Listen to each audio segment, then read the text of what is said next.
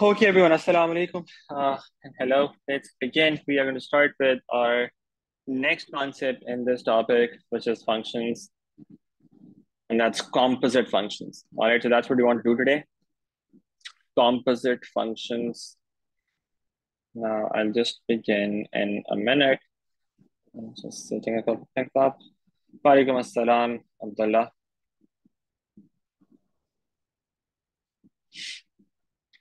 Okay, everyone, let's start then. So we were doing functions. Now, until now, what we've done is we've talked about function notation, right? Uh, and then we talked about domain and range of functions, how to find range of a number of different types of functions. For example, linear functions, quadratic functions, right? We looked at all of this. Reciprocal functions or rational functions where you have x in the denominator. We've talked about these kinds of functions, how to find range of these functions. Then we talked about different types of relationships, one-to-one, many-to-one, one-to-many, many-to-many. Only the first two are functions, and inverse only exists for one-to-one functions. We looked at how the domain and range of a function and its inverse, how they are related. So domain of a function is the same as the range of the inverse function, and the range of a function is the same as the domain of the inverse function, and so on. We talked about how to draw their graphs, how their graphs are reflections of each other in the line y equals x. In the last session, we talked about inverse of quadratic functions, how to find inverse of quadratic functions. Now, quadratic functions are actually many-to-one functions. However, if you restrict the domain of the function in such a way that it becomes one-to-one, we looked at how we could find the inverse. Now, in this process, we first have to complete the square of the function and then make x the subject. And then when you take square root at the end, you would have plus minus. And then you have to decide whether to use plus there or minus there. How do you do that? Using the domain of the function that you're given. In this case, the domain was x less than 0. So we said x could only be less than 0 if we use a negative sign here, right? We talked about this in detail. We looked at a couple of other examples on this from the worksheet as well. We did question number 26 from the worksheet. We looked at all of these different parts. And we looked at question number 10 from the worksheet. These were two questions that we did in the last session, all right? And using these different parts of these questions, we learned a number of other things in the process as well. For example, this particular type of question, how to find the largest value or the smallest value of something for the inverse to exist. We talked about how to deal with that. But now we are moving on and starting our next concept, which is composite functions. Composite functions. Let's talk about this. Now, I think this is the most tricky part of this topic, the domain and range of composite functions. All right, finding composite functions is pretty straightforward, but there is just a 1 or 2 mark question that sometimes comes in which you have to figure out whether a composite function can exist or not. And sometimes when you have to find the domain of a composite function or the range of a composite function, that is something that's tricky sometimes. So let's try to understand that today. And then you should be able to do most of the questions from the worksheet after that. We will just be left with trigonometric functions. We will be covering them on Monday in the afternoon class, and then we'll have another class on Monday night in which we will do practice questions on functions. All right. And then on Tuesday after that, we could start function transformations, inshallah. Okay, so what are composite functions? First of all, let's try to understand that. Now, remember how a function worked. If you have a function f of x, and let's say that is equal to 5x plus 3. If you have a function like this, how does this function work? X is the input that you give to this function. So if you were to represent it using a diagram, it would look something like this. Now, this is really going to be important, understanding how the function works. So if you were to represent this function by this box f, what's happening is you're inputting something into this function. So x is going as an input to this function f. This function f is applying some operations on this input x. For example, in this case, what it's doing is it's multiplying the input by 5 and then adding 3 to that. And then it's giving you a result. which we call the output of the function, which is going to be f of x. So x is the input that goes to the function, and f of x is the output that you get from that function. Okay, now you could call this f of x, or you could also call this y, the output that you're getting. You could also call it this. Now, if instead of f of x, we had something else. So for example, if you had to find out, let's say, f of x squared minus 2. Now, what would that mean? F of x squared minus 2.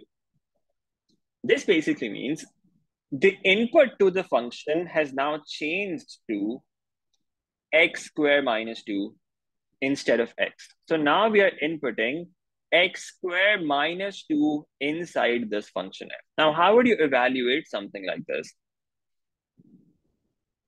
F of x was equal to 5x plus 3. So if you had x as the input, the result was 5 into x plus 3. If you have x squared minus 2 as the input, what happens is x is replaced by x squared minus 2. So this expression would look like this. 5 multiplied by, wherever you have x in the function, you replace that with x squared minus 2. So it becomes 5 into x squared minus 2 plus 3. This is how you would evaluate an expression, a function like this, f of x squared minus 2. How do you evaluate that? Wherever you have x in the function, you replace that with x squared minus 2. And now you could simplify this, and that will give you 5x squared minus 10 plus 3, which is 5x squared minus 7. This is what f of x squared minus 2 turns out to be. Okay? Now, this is simple function notation that we understand already. How to input something other than x inside the function. But now let's say we have two separate functions. So let's say we have one function which is f of x. Now let me just write down a random function here. Let's say you have something like this. F of x, let's say that equals x squared plus 2x plus 5. You have something like this. And you have another function. Let's call that g of x. And that maybe looks something like this. It's that same function, let's say, that we wrote above, 5x plus 3. G of x is 5x plus 3. Now, if I were to evaluate something like this, f g of x, this is what we call a composite function, f g of x. Now, what does this mean? How do we evaluate a composite function? That's what you want to understand first.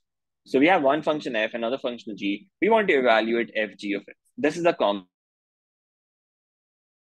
We're doing computer science as well. You might have seen in computer science nested functions, right? One function inside another function. So we have a big function. Inside that, you have maybe a bunch of other functions. These are called nested functions, right? And computer science used to call them nested functions. In mathematics, we call them composite functions, which means you have one function and inside that function, you have another function.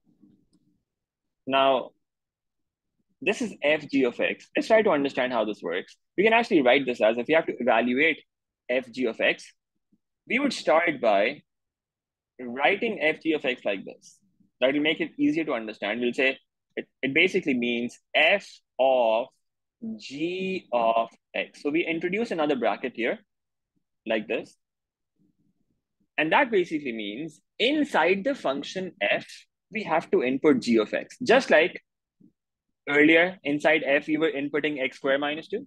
Now we're saying, instead of inputting x squared minus 2, put g of x inside f.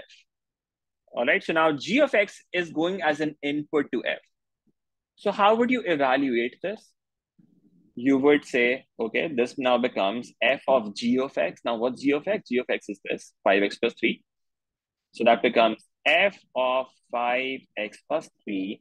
And now this is something that you know how to evaluate. So in place of x in this function, wherever you have x here, so you have x here and you have x here, you replace that x with 5x plus 3. So what does that become? That becomes 5x plus 3 whole squared plus 2 into 5x plus 3 plus 5.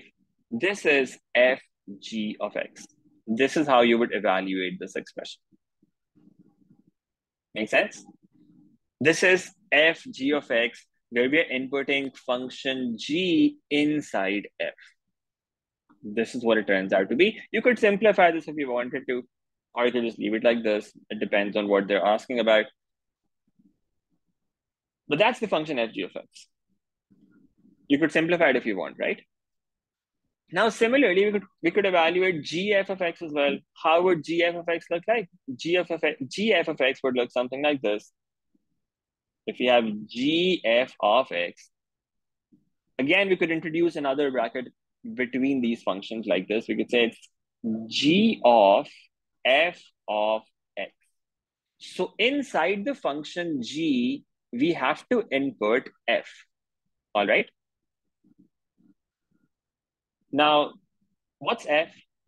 F is x squared plus 2x plus 5.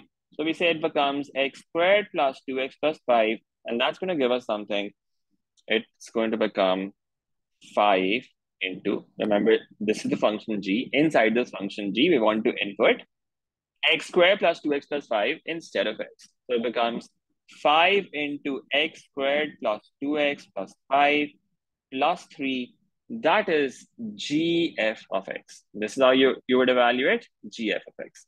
Now, you can see here, if it's not very clear, you could try simplifying it as well to understand that fg of x is not the same as gf of x. All right, they're not the same. So fg of x means you're inputting g inside f. Gf of x means you're inputting f inside f, f inside g. These are different functions. You could try simplifying this and this to understand the end results are going to be different. If you just evaluate the square term, you have 5x whole squared. The first one would have 25x squared, and the second one would just have 5x squared. So it's clear that they cannot be identical. They're different. So in general,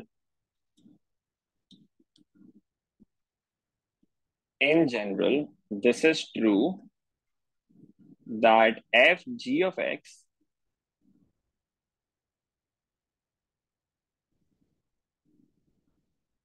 is not the same as gf of x. All right. So in general, this is what is true. Now there's an exception. Exception is that the two functions are inverse of each other. If you have one function f, another function g, if they are inverse of each other, in that case, fg of x and gf of x would be the same, and they would actually be equal to x. But that's an exception. In general, what happens is fg of x and gf of x, they're going to be equal to each other. Okay. So this is how we evaluate composite functions. Now, this is one notation that you need to know about fg of x and gf of x. There's another notation as well that you need to know about. Let me actually just copy these functions here again. These are the two functions that we're talking about. I'm going to just copy them here again.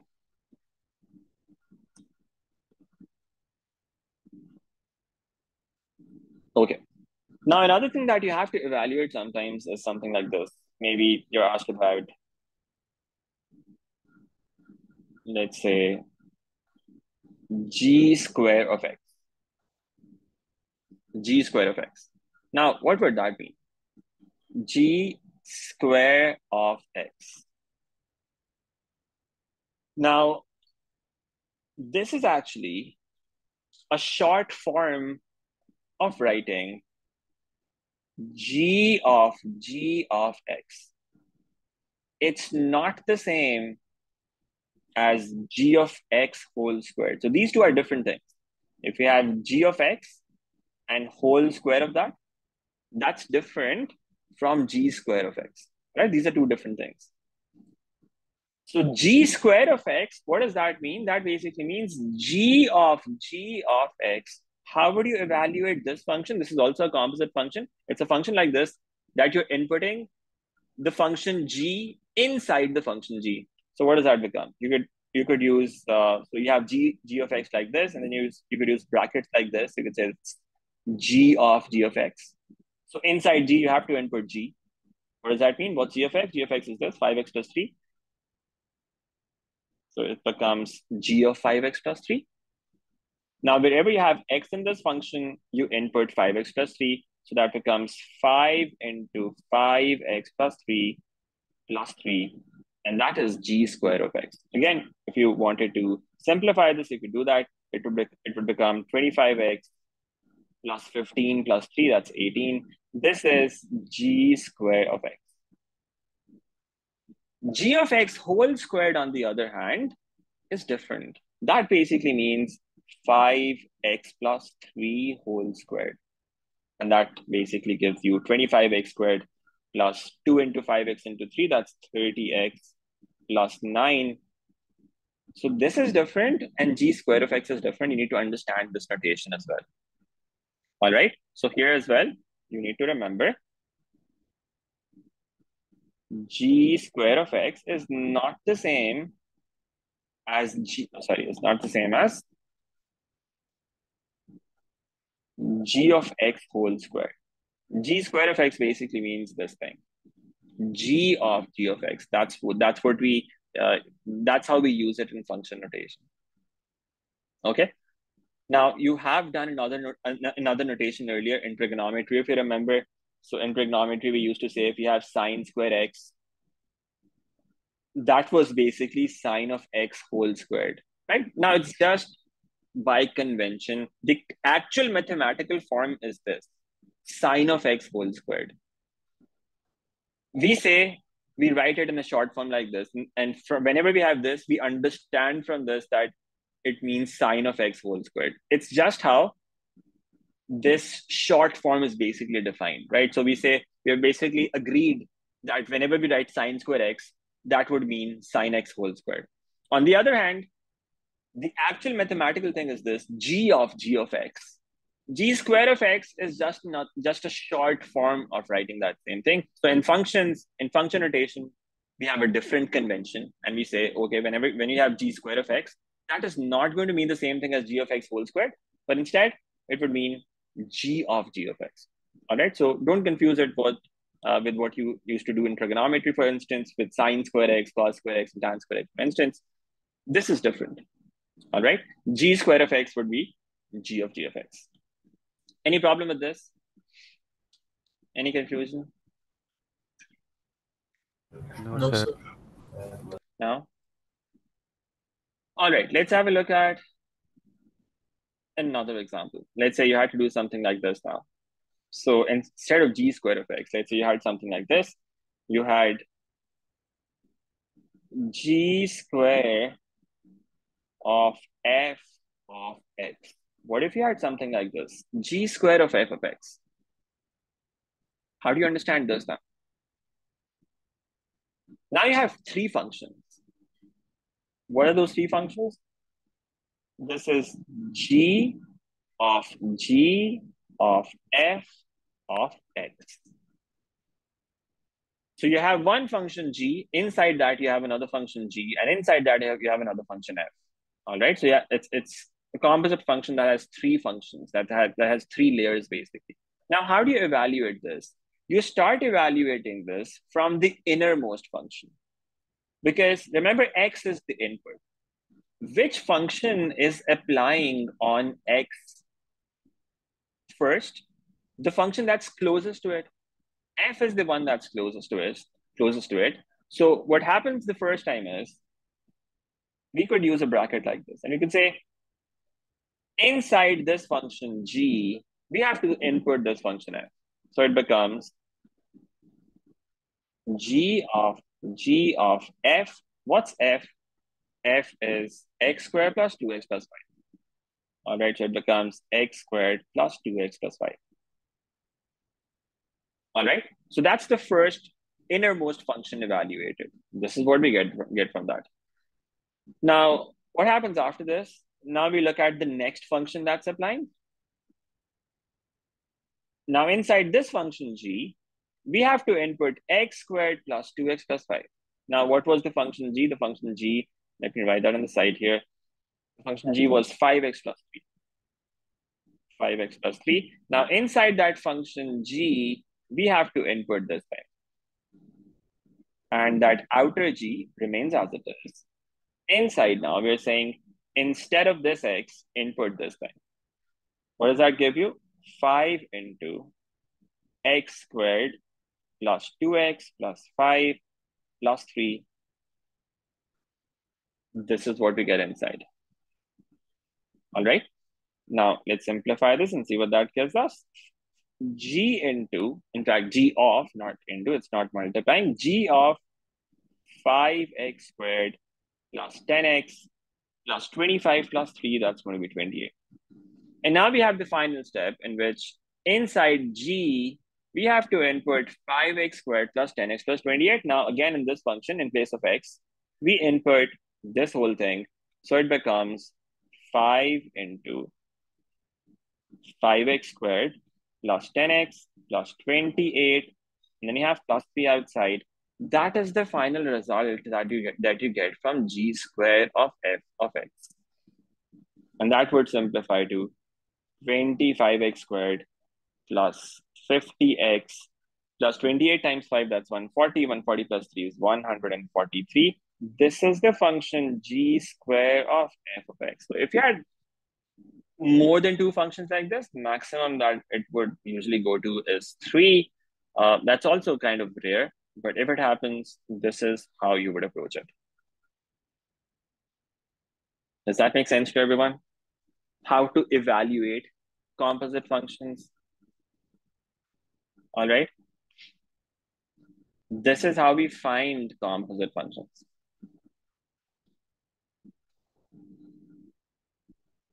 Okay, so that makes sense. Let's have a look at one more example. Now, let's say you have something like this. You have a function of this form. Now, this is something that you'll also see sometimes in some of the recent past papers. Let's say you have a function that looks like this, 2x plus 3. And you have another function, let's call that g of x. And that function is maybe 5x squared minus 1. You have these two functions. All right. One function is f of x and the other function is g of x. And now what you have is, you basically have something like this. They have, let's say, given you, or in fact, before that, let's try this for instance. Let's say we have to find f inverse. This also happens sometimes. So I'll just give you this example first, and then we'll look at another one. Let's say you have f inverse of g of x. Let's say you have something like this. You want to find what this composite function would be. F inverse of g of x. Now, you know how to evaluate f of g of x. Now, what about f inverse of g of x? What would you have to do for that? First of all, you would have to find the f inverse function. And then inside that f inverse function, you would input g. Let's see how that would work. So first of all, you find the f inverse function. Let's see what that turns out to be. So f of x is equal to 2x plus 3. How do we find inverse functions? We say let y equals f of x. And that gives us y equal to 2x plus 3. Make x the subject. And that would give you y minus 3 over 2. And then f inverse of x, that basically becomes x minus 3 over 2. This is the f inverse function. All right. And now what you have to do is you have to evaluate f inverse of g of x. So now once you have f inverse function, what you do is you say, okay, f inverse of g of x, what does that mean? That means inside f inverse, you have to input this function g of x. So again, you can use brackets like this to understand this better. This composite function basically looks like this. Inside f inverse, you have to input g of x. So what would this become? F inverse of 5x squared minus 1. So inside the f inverse function, you have to input 5x squared minus 1. All right. Now, what does that give you? This is f inverse. Wherever you have x in this expression, you replace that with 5x squared minus 1. So this becomes 5x squared minus 1 minus 3 divided by 2. And f inverse of g of x, therefore, is 5x squared minus 4 divided by 2. This could be another type of composite function that you might have to deal with. This is how you evaluate this. F inverse of g of x equals 5x squared minus 4 divided by 2. Any problem with this? Any questions, anyone? Sir, Yes? sir, I couldn't understand this. How did you inputted x minus 3 over 2 into 5x squared minus 1? It's the other way around. It's F inverse of g of x. So we have to input g of x inside F inverse. What's g of x? G of x is 5x squared minus 1. That's here. So now what we are saying is inside F inverse of x, you have to input 5x squared minus 1. So basically, in that inverse function, wherever you have x, you have to replace that with 5x squared minus 1. So it becomes 5x squared minus 1 minus 3 divided by 4. That's what you get from this. Okay, sir. Okay. Okay? All right. Now, sometimes what also happens is you end up getting something like this. So they will give you an equation of this form. Let's say it says f of h of x that equals g of x.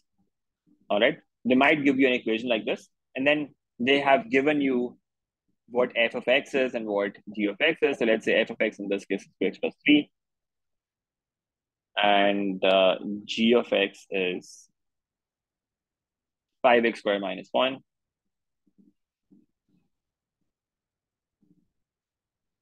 All right. So they've given you f of x and they've given you g of x. And they've given you a relationship like this, an equation like this, that fh of x equals g of x. All right. Fh of x equals g of x. And now let's say they're asking you for the function h of x. You have to find what h of x is. H of x is defined like this. They're saying if you evaluate this composite function f of h of x, that would be the same thing as g of x. This is what they're saying. Given this, they want an expression for h of x. What would h of x look like? Now, how do we deal with problems like these? One way to do this is, that works for any question like this, using what you used to do in matrices. So if you remember matrices from O levels, if you had something like this, if you had, for instance, a product of two matrices, A and B, and the result was equal to C. So if there were three matrices, A, B, and C, and the product of A and B gave you C, and now you were supposed to find B. Let's say A was known and C was known, and you were supposed to find B. How would you make B the subject in this equation? What you used to do was you would multiply both sides by A inverse to get rid of this A. But now A is on the left side here, right? The first, on the left side, what you would do would be you would pre-multiply A inverse, as in you would multiply by A inverse on the left side, and then you have A inverse into A into B. On the right side, you would do the same thing. It would become A inverse multiplied by C. And now on the left side, since you have A inverse into A, they're inverse of each other. They sort of get cancelled out. It becomes an identity matrix. So it gets eliminated. And we're just left with B. B equals A inverse of C. So in matrices, if you remember, this is how you would approach it, right? If you had to get rid of this A and make B the subject, you would multiply both sides by A inverse. But you have to pre-multiply because A is on the left side here. So you'll have to pre-multiply A inverse. That means A inverse should be on the left side when you're doing multiplication. And that would make B the subject. It works kind of in a similar way when you have functions as well. Now, Yes, f(h) of x does not mean multiplication as such. It's a composite function, so it's not exactly the same as matrices, but the logic works almost exactly the same way. Now, what do I mean by that? Let's try to understand this. We have f(h) of x. That equals g of x. We want to make h of x the subject. What we can do is, we can say, let's apply function f inverse on both sides. You have f here, right? If you apply function f inverse on both sides, on the left side, you would have something like this. You would have f inverse of f of h of x. And on the right side, you would have f inverse of g of x. So basically, you apply f inverse on both sides like this. Okay.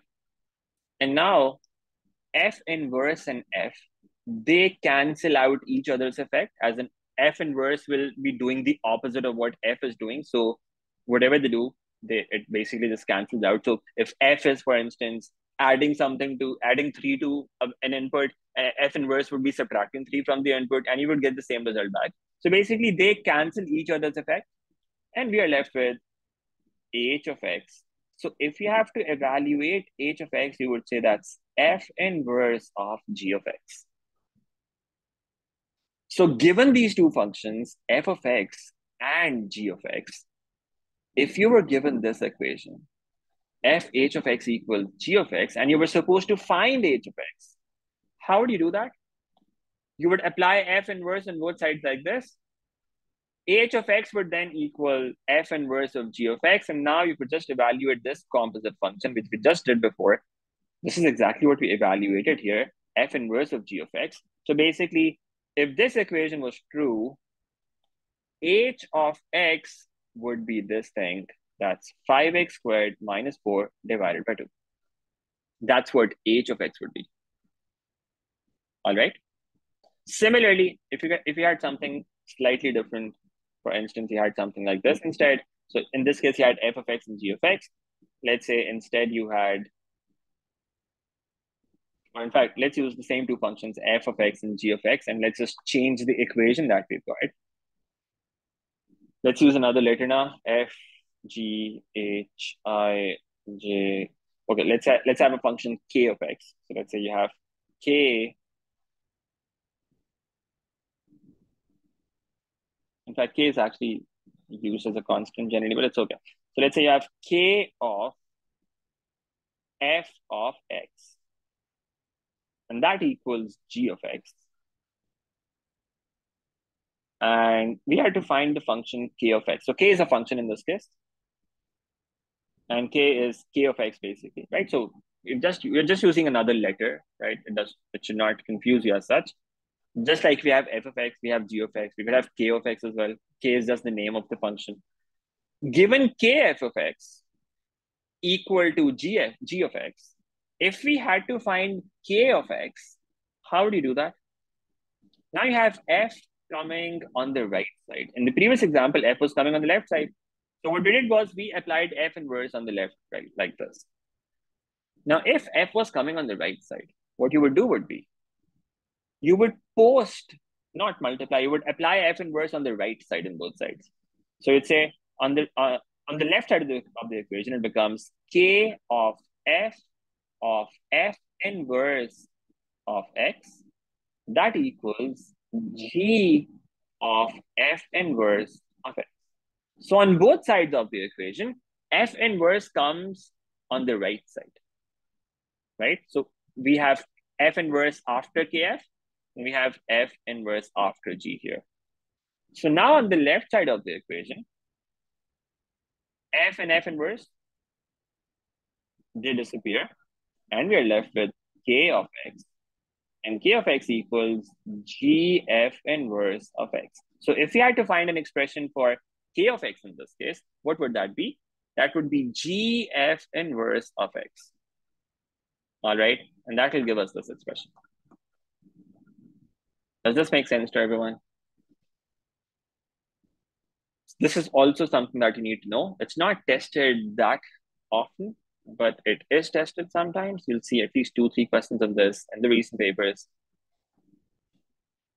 I hope this makes sense. All right.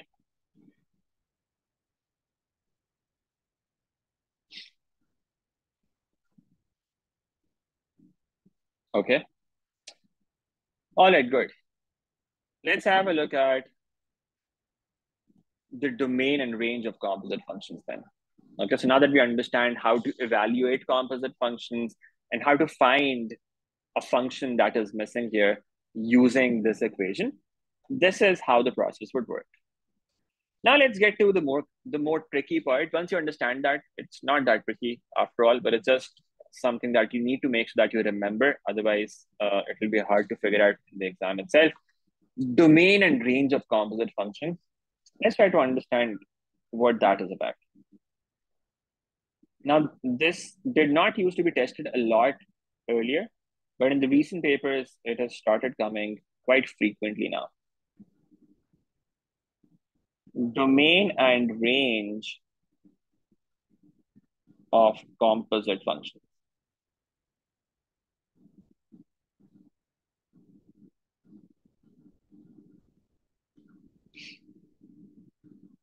Domain range of composite functions.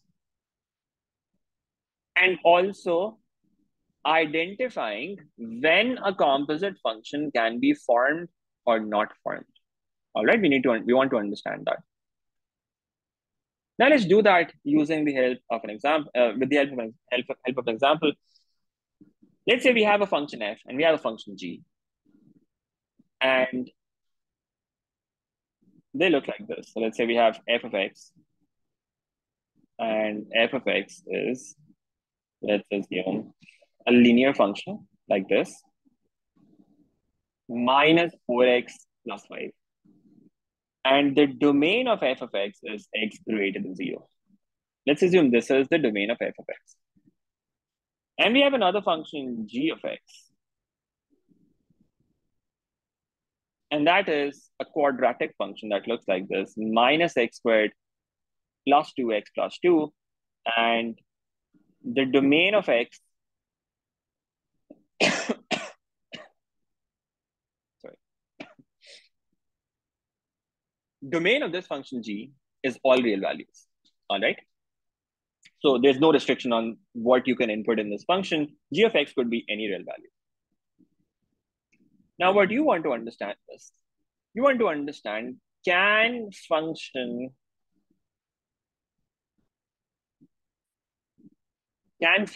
f g of x be formed or not?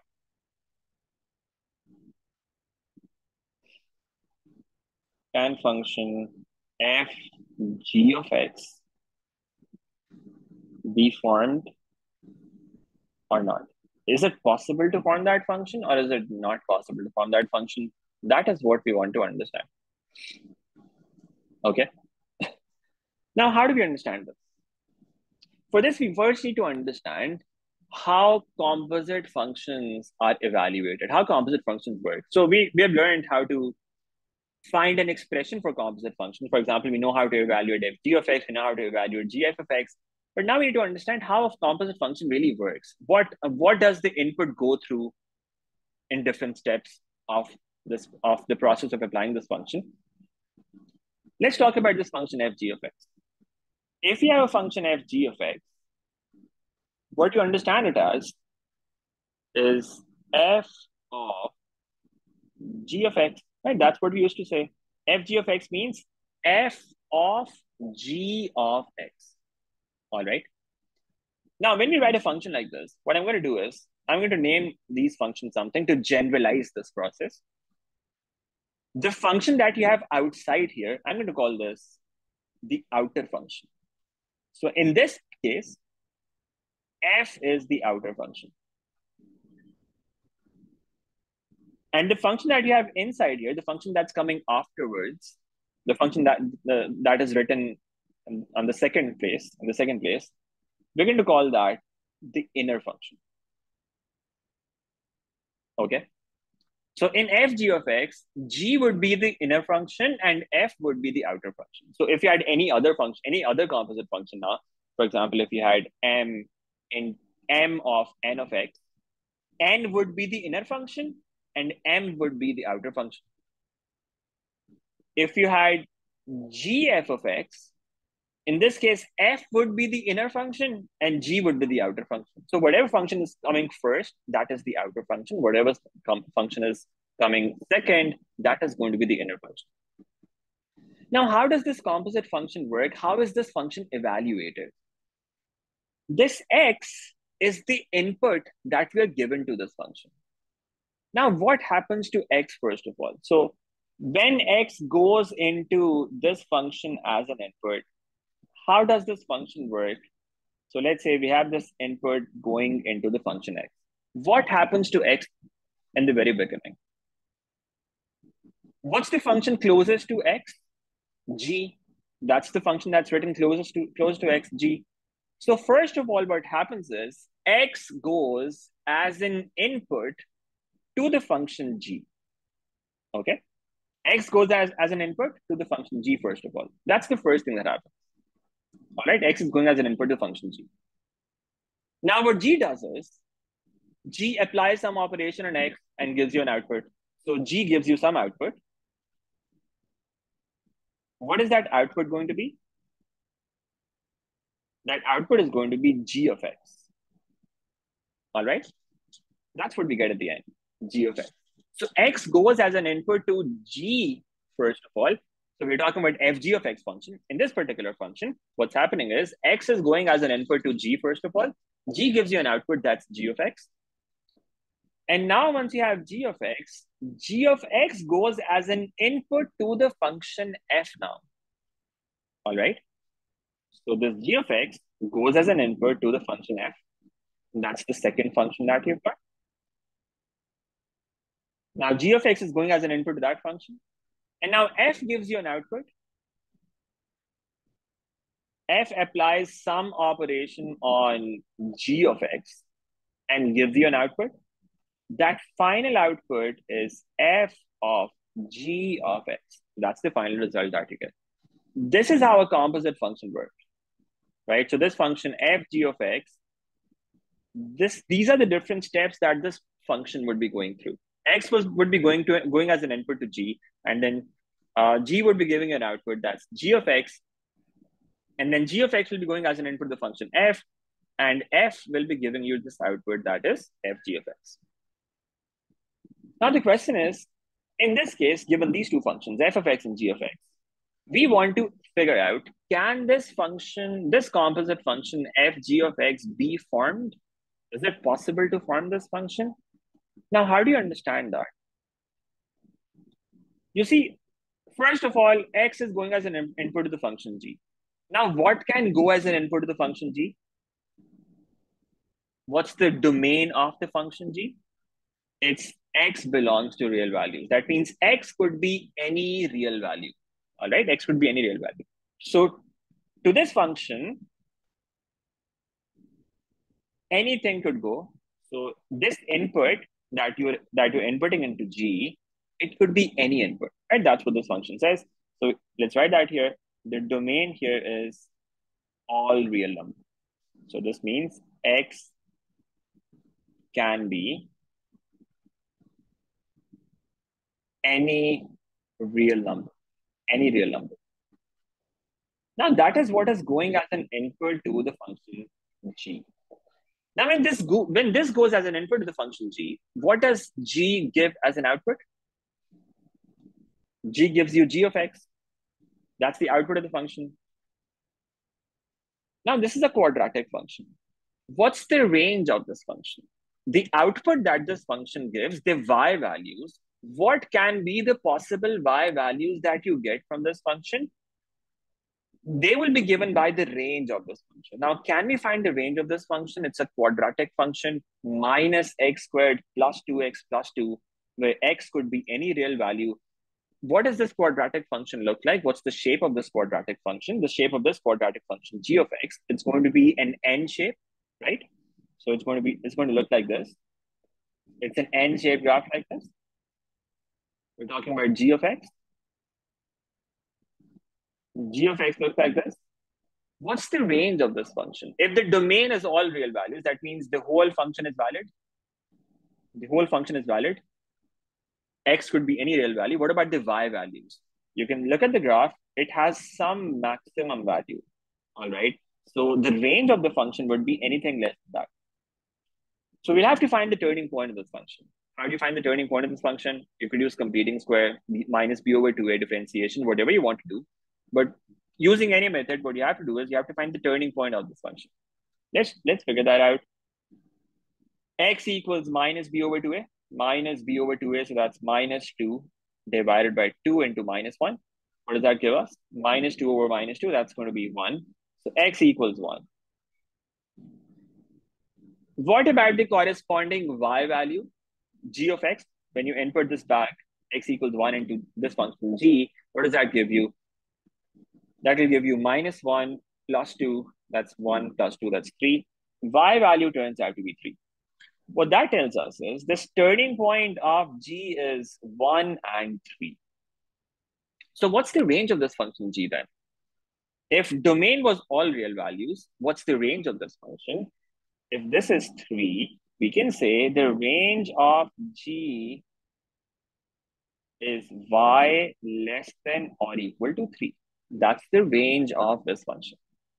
So that means when you input any real value into this function g, the output that you get, it could be any value less than or equal to 3. It could be 3, 2, 2.5, 1.7, 0, minus 2, minus 5, minus 100, right? It could be any value that's less than 3. That's the range of this function, all right?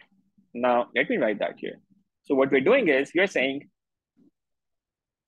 we could input anything inside this function g. So as an input to g, you could have anything. What is g giving as an output? We just found that out. The output that you're getting from this is less than or equal to 3. So any value less than 3, that's the output that you're getting from. Now, what is the next thing that has to happen after this? What's the next thing that has to happen after this? Output that you're getting. I'm sorry, just a minute. Okay, so this output that you're getting from the first function, that is going as an input to the function f. And we have a condition on the function f that the function f can only take inputs that are greater than 0. So what's the domain of the function f? Domain of the function f is that you can only have values that are greater than 0. Now, let's write that down here as well. So g is giving you outputs that are less than or equal to 3, and function f can only take inputs that are greater than 0. Now, think about it. Do we have a problem? The problem is less than equal to 3 means it could be any value in the negative side as well. So basically, it could be any value to the left of 3. So if I had a number line like this, what happens is we're going to have 0 somewhere and 3 somewhere. The output that you're getting from the function g is basically anything to the left of 3. And the input that you can have from function, input that you can give to function f has to be greater than 0. That means this input, this is the output of g. We can say the range of g. What about the domain of f? Domain of f is anything to the right of 0. This is the domain.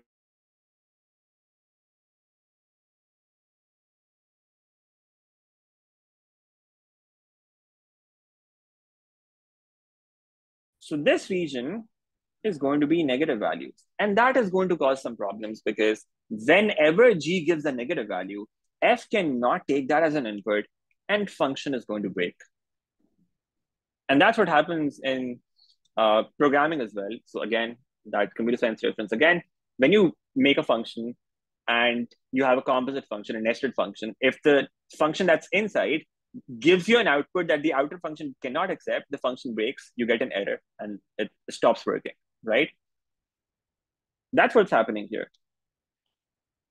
When the function g gives you an output that is negative, which it can give sometimes. Yes, it can give some positive values as well. It can give 2, it can give 1, 1.5. But there are some possibilities, some cases in which the output is going to be negative. And the function f is not going to accept that. That means the function f g of x cannot be formed in this case. For the function f g of x to be formed, every single output that you get from the function g, we should have been able to put that in that function f. If we can't do that, then we have a problem. The function cannot be formed.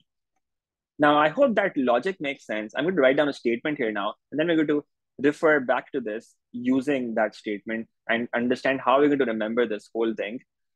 So basically, the outcome, the result from this is that the function f g of x cannot be formed. Now, why can it not be formed? Because there are some values of g that we cannot input in the function f, because function f cannot take that as an input. Now, let me write that statement down, what you need to remember from this, and then we'll refer back to this example after that. So for a composite function to be formed, you have some condition, and that's this. A composite function f g of x. Composite function f g of x. This is just an example. F g of x can only be formed, it can only exist if the whole range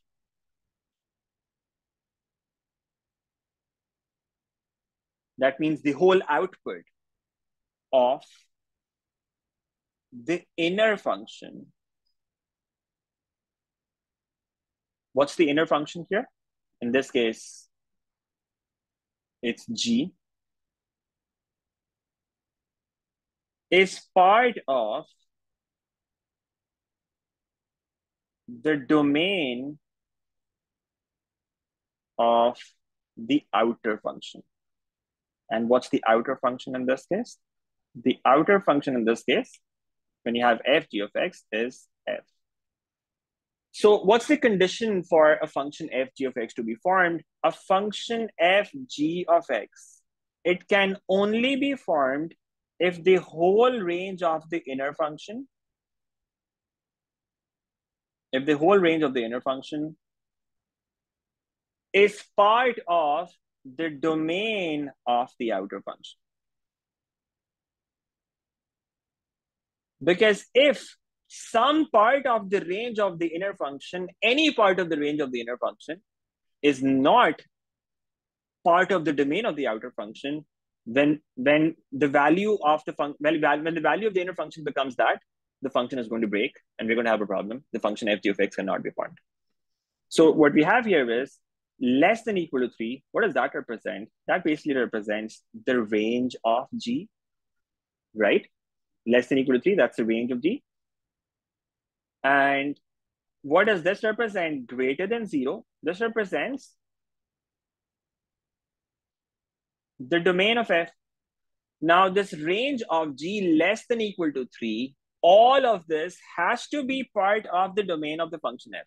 In this case, that is not the case, because less than equal to 3 has some values that you cannot input in this domain. If you have this can also include negative values, and negative values cannot be input in the function f. So less than equal to 3 could also have negative values, but they cannot be input in the function f because f takes only values that are greater than 0. So for a function f g of x to be formed, the condition is the whole range of the inner function, the whole output of the inner function, you should be able to put that into the outer function. That means it should be part of the domain of the outer function. All right. Now, in the cases that you would get, you would just have something like this, that you would just be looking at this scenario that if this is true or not, if the range of the inner function is the same as the domain of the outer function. These two things have to basically correspond. If they don't correspond, then we have a problem. Now, what that means is if, for instance, range of the inner function was maybe y less than equal to 3, in this case, it's y less than equal to 3. Now, if the domain of the outer function was, let's say, all real values, this would work, right? All of this is part of all real values. This could work, right? So the whole range is part of the domain. If the domain was, let's say, x less than 10, that also works because every single value that is less than equal to 3, that's also less than 10. So it satisfies the condition. So the condition is that the whole range of the inner function, it has to be part of the domain of the outer function. But mostly what's going to happen is, and the question that you get, if the range is y less than equal to 3, you would basically say the domain of the outer function would also be at least x less than equal to 3, right? At a minimum, it should be less than equal to 3. If it's less than equal to 2, for instance, that would not be acceptable because then some values that the inner function is giving you cannot be input into the outer function, and that will be a problem. Okay, so you need to remember that these two things correspond to each other. What two things? Range of the inner function and the domain of the outer function. Okay, you need to remember this connection. These two things are connected to each other. Range of inner, domain of outer. Range of inner, domain of outer. Okay, so these two things have to correspond to each other if the composite function has to be formed. Otherwise, the composite function cannot be formed. All right. Now that's one thing that you need to know about the domain and range of composite functions. This is the condition for the composite function to be formed. All right. This is the condition that we have for that. For a composite function to be formed, this has to be true. Now, another thing is, you should be able to figure out the domain of the composite function from the domain of the inner function. And that works like this. If a composite function can be formed, in that case, let me write that directly. The domain of the composite function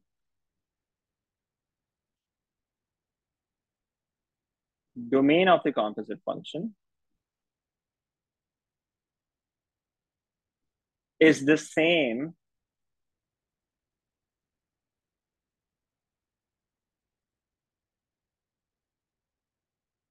as the domain of the inner function. So sometimes what can happen is they might ask you to write down the domain of the composite function that you have found. What would be the domain of the composite function? The domain of the composite function is going to be the same as the domain of the inner function, because when you form a composite function, what exactly is happening? The input that you're giving, the input x, that's actually going to g first of all, which is the inner function in this case, right? X first of all goes to the inner function. So the composite function can take anything as an input that the function g can take as an input. All right. So whatever function g can take as an input, that's what the composite function can take as an input. So that's why we say the domain of the composite function is the same as the domain of the domain of the inner function. So that gives you another thing to remember now, and that is domain of the inner function. That gives you the domain of the composite function.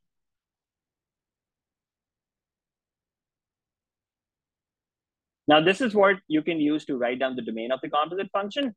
The previous case, that's basically a condition for forming a composite function in the first place. This is the condition for forming a composite function.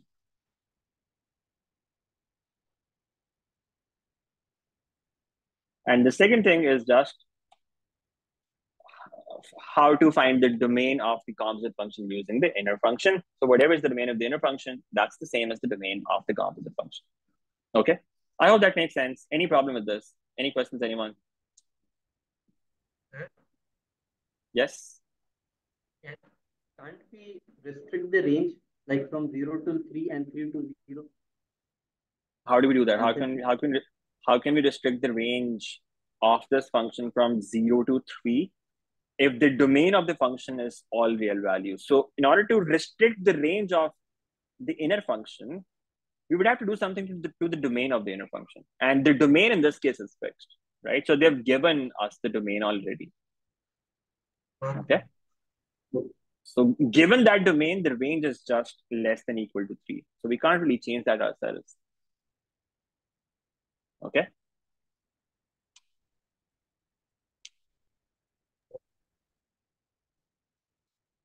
All right, now let's have a look at one question quickly and then we end for today. Now, this is not from the worksheet. It's from a recent paper. I'll just copy it like this. Let's quickly try this and then we end for today. So we have this function f that is such that f of x equals 2x plus 3 for x greater than or equal to 0. So we have one function f, and that looks like this. F of x equals 2x plus 3.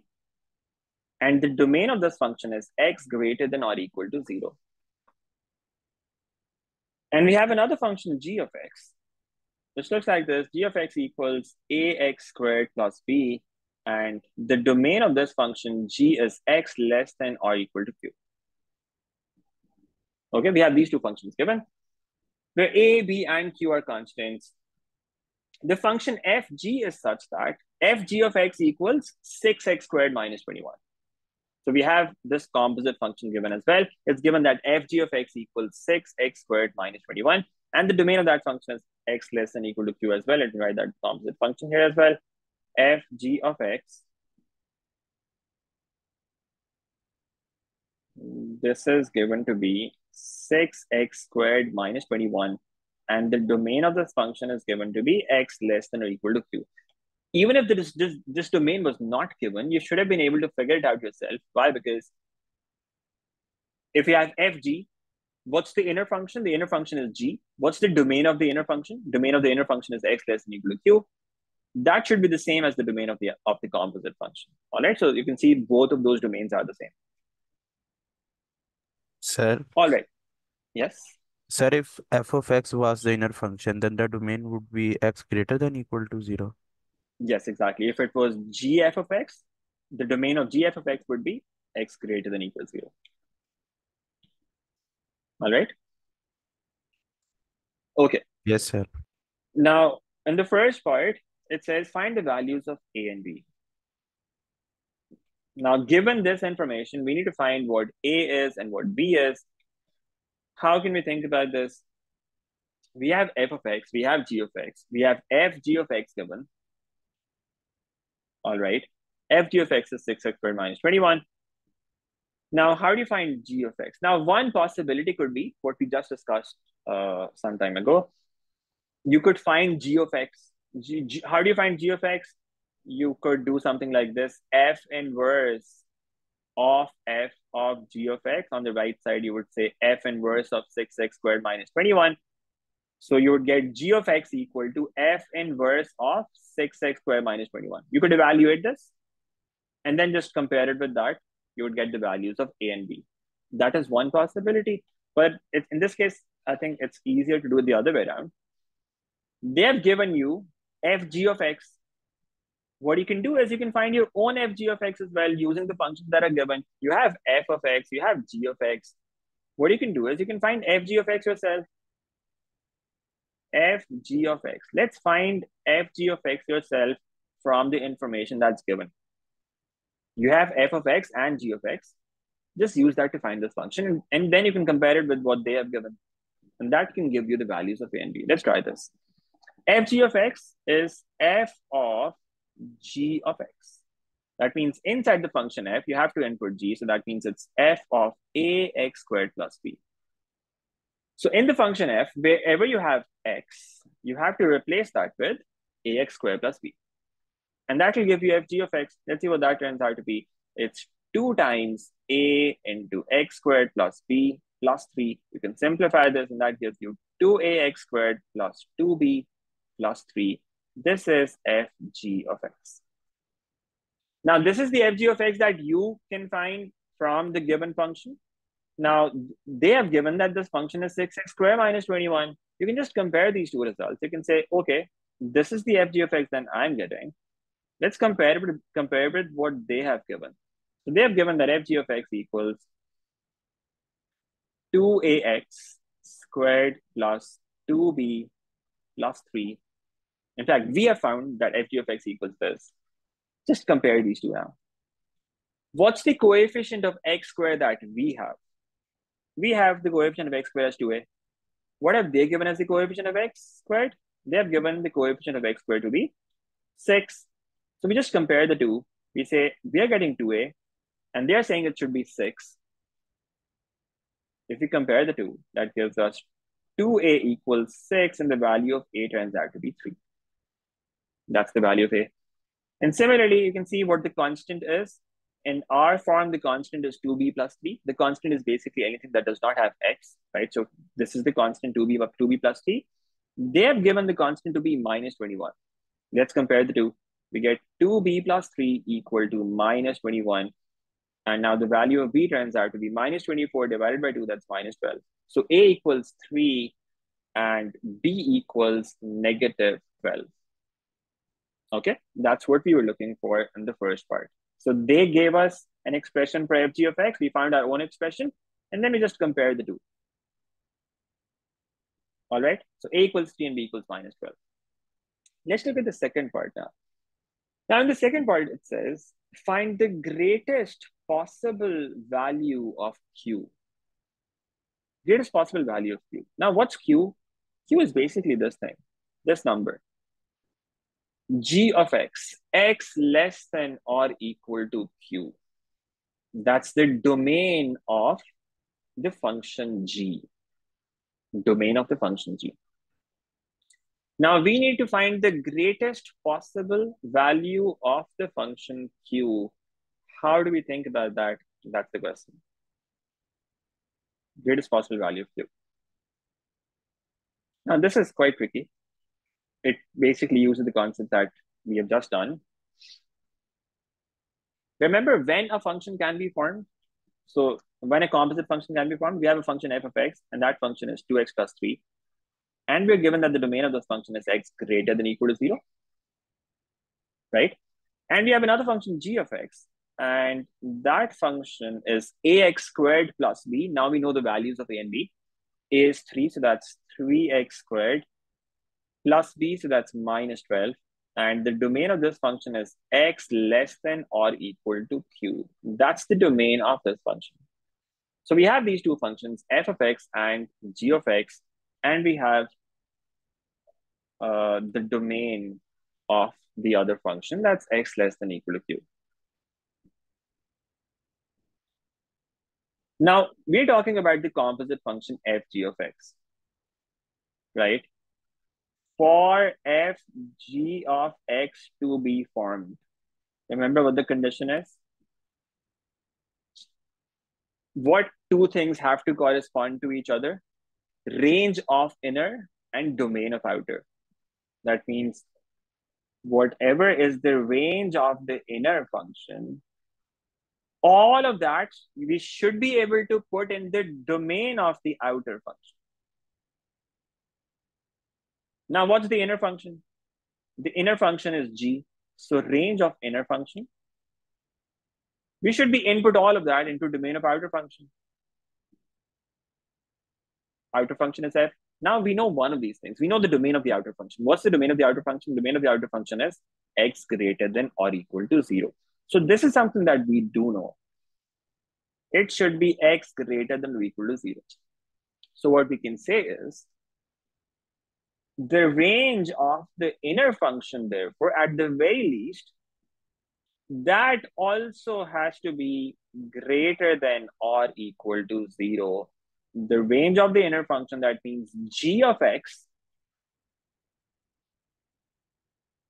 for the function g, y should be greater than or equal to 0 as well. Or the whole function g of x, that has to be greater than or equal to 0. Okay? Make sense? So what do we do now? We have the function g of x. All we have to do is put that g of x greater than equal to 0. What's g of x? G of x is 3x squared minus 12. That's greater than equal to 0.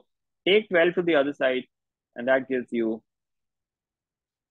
3x squared greater than equal to 12. X squared equals greater than equal to 4. That's an inequality that you can solve now and find the possible values of x that you get from this. So what did we do?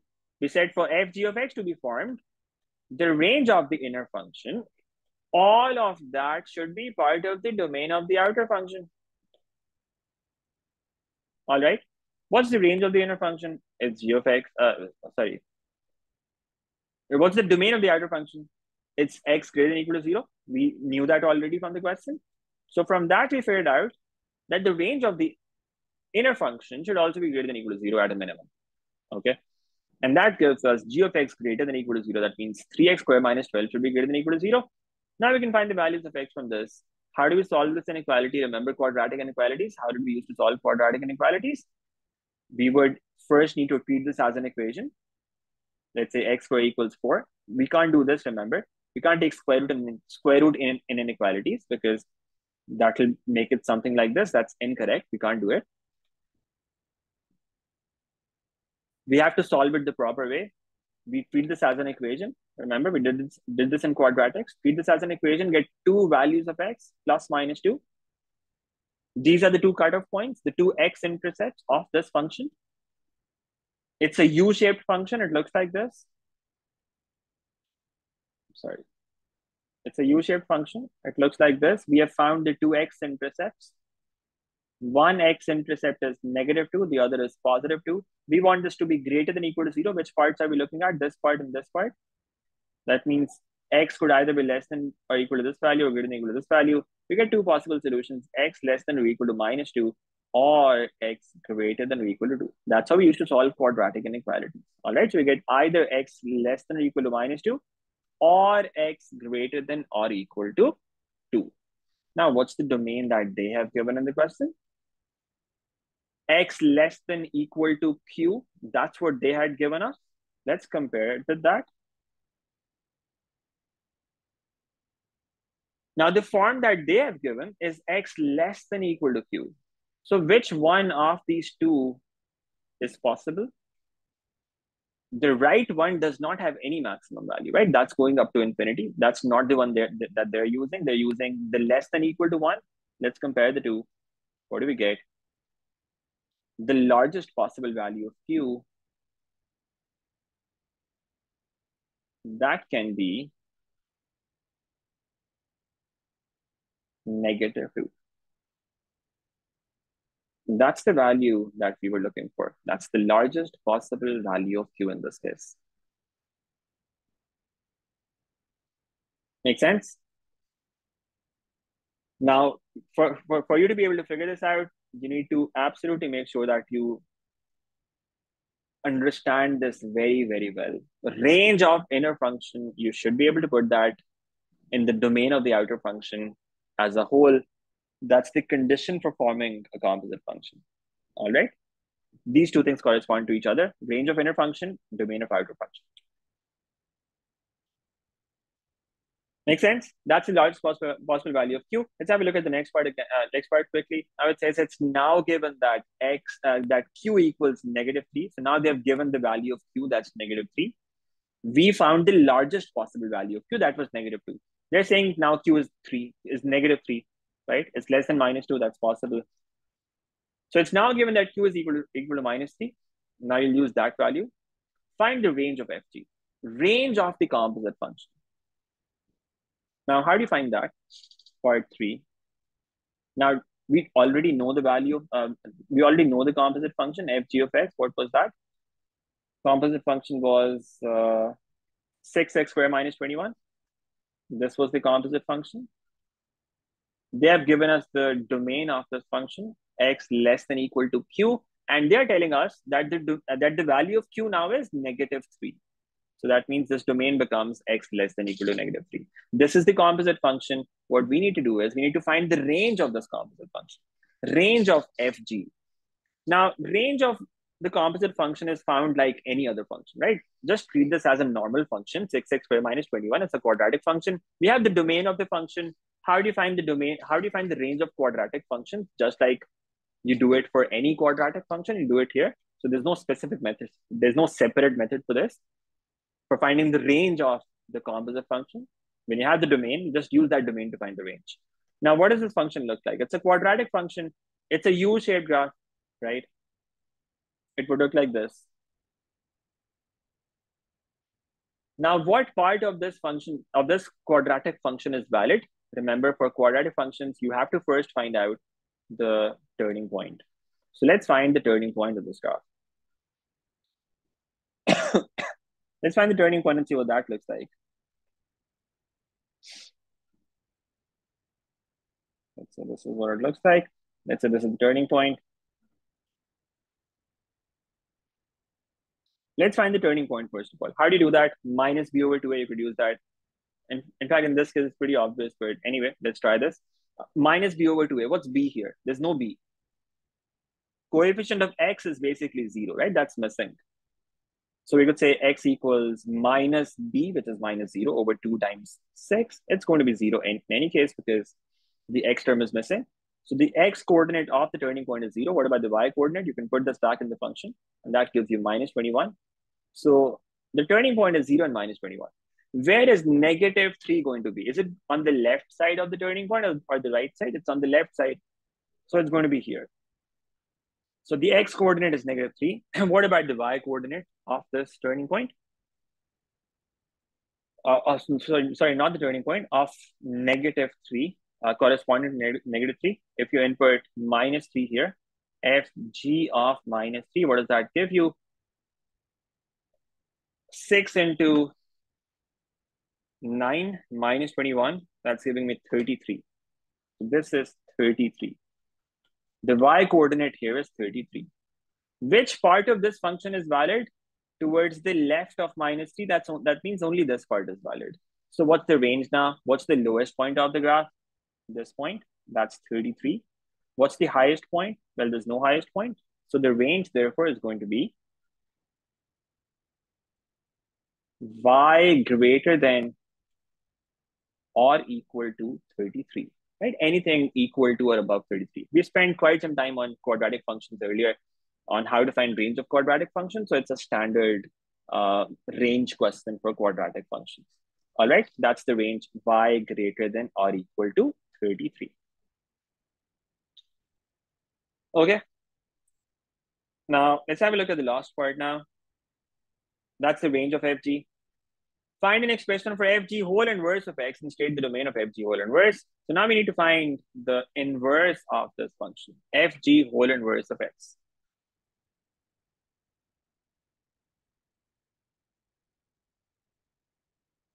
Part 4. So fg of x, that is 6x squared minus 21.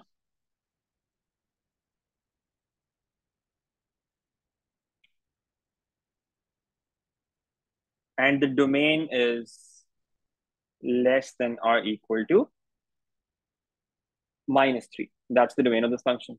We need to find the inverse of this. All right. Now, we just treat it like any other function, right? So we have to find fg whole inverse of x. So the inverse of this whole function. So just use the standard process for finding inverse. Let's say let y equals fg of x. Right? So it becomes y equals 6x squared minus 21. Make x the subject. Generally, you would have to complete the square for quadratic functions first. Now, in this case, you don't have any x term. So you don't really have to complete the square because you can just make x the subject directly. It will become this 6x squared equals y plus 21. X squared equals y plus 21 over 6. take square root in both sides, but remember, whenever you take square root, we have to put plus minus, so it becomes x equals plus minus square root of y plus 21 divided by 6. And now you need to decide between plus and minus. Should you have a plus sign there or a minus sign here? Since the question says x less than equal to 3, that means this value of x has to be less than or equal to negative 3. Now, how can you get a value that's less than equal to negative 3? Can you get that value with a positive sign or a negative sign? A positive sign is going to give you something positive that can't be less than equal to negative 3. So we need minus here for getting something that's less than equal to negative 3.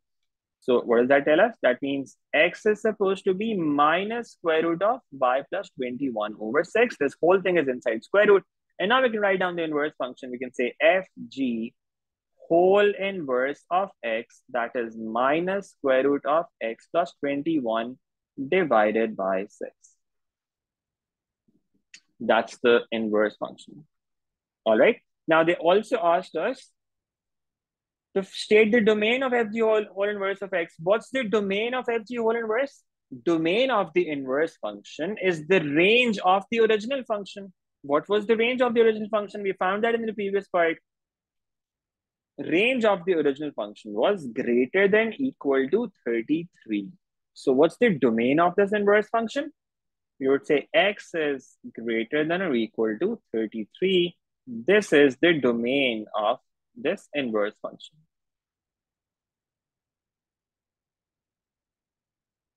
Okay, how do you find that?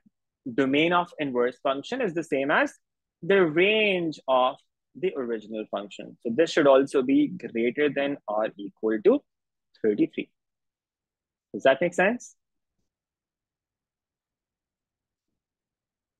Okay, so that's about composite functions. Make sure that you go through the notes again, maybe watch the recording again as well if you need to digest this well, because this is, I think, the trickiest part of this functions topic. This is how it works. All right. Now, tomorrow we will be talking about trigonometric functions and how to find range of trigonometric functions in the afternoon class. And at night tomorrow, we have an extra class. Sorry, not tomorrow. I mean, by tomorrow, I mean Monday. On Monday, in the afternoon class, we will be doing trigonometric functions, the domain and range of trigonometric functions, and also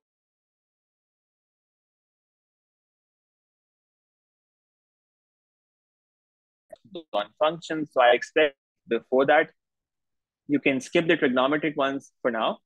But apart from that, try the rest of the questions. All right. So that's what we want to do in the next class. So be ready for that. That's it for today. Those of you who are on YouTube, I have a past paper session starting on 13th April. The registration link for that is there in the description. So we'll be doing complete yearly past papers for paper 1, paper 3, M1 and S1 starting from 13th April. You can find all the details in the description of this video. Also in the live chat, you can see that comment highlighted.